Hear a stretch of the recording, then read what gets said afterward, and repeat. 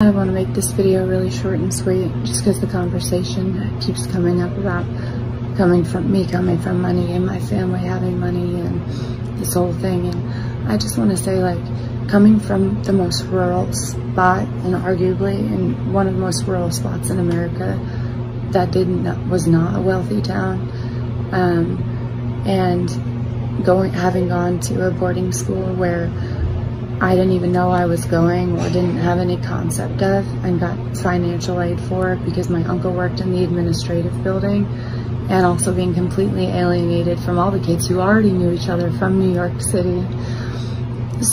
I had such a tough time there because everyone knew how much money everyone had. So unfortunately, my experience every day was having people call me WT from LP, white trash from Lake Placid. So I'm just saying, this constant narrative when my parents were arguing about money every single day, and my dad working as a woodworker and in real estate, and my mom working in special education. Like, although he bought domain names later on, it doesn't mean that they were worth anything until more recently.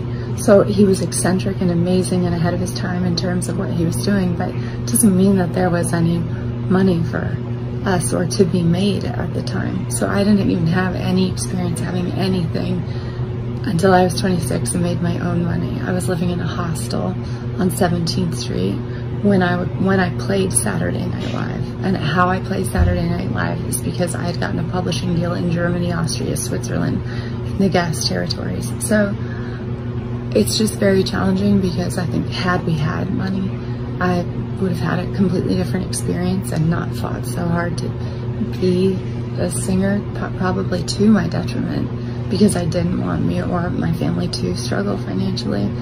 Like, the music that comes from me comes from a place at that time of concern that we would not have money. That's the experience that I know.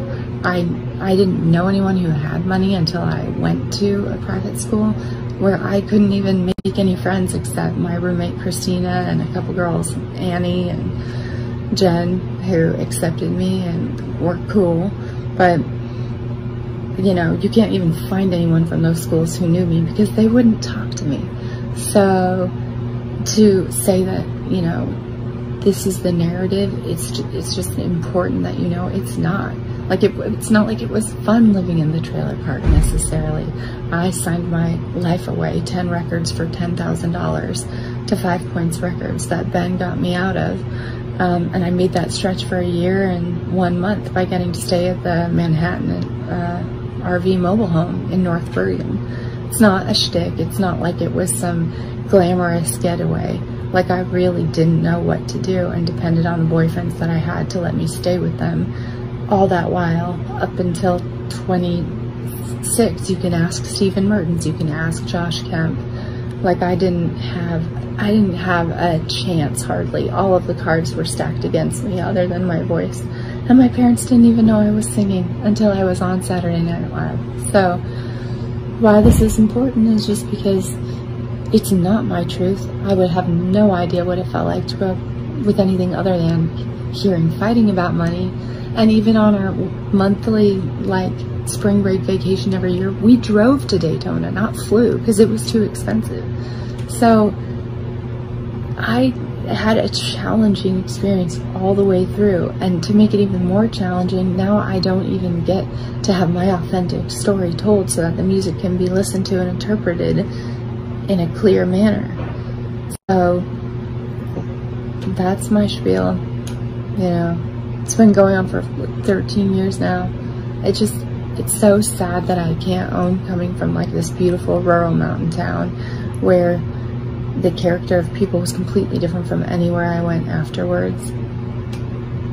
It's actually disrespectful to me and to my town where we worked so hard and where I myself worked 4 jobs at a time just to even be like, if you want to know, why don't you go to my local town? Why don't you ask them? Like, they knew I got sent away. They knew it was on financial aid.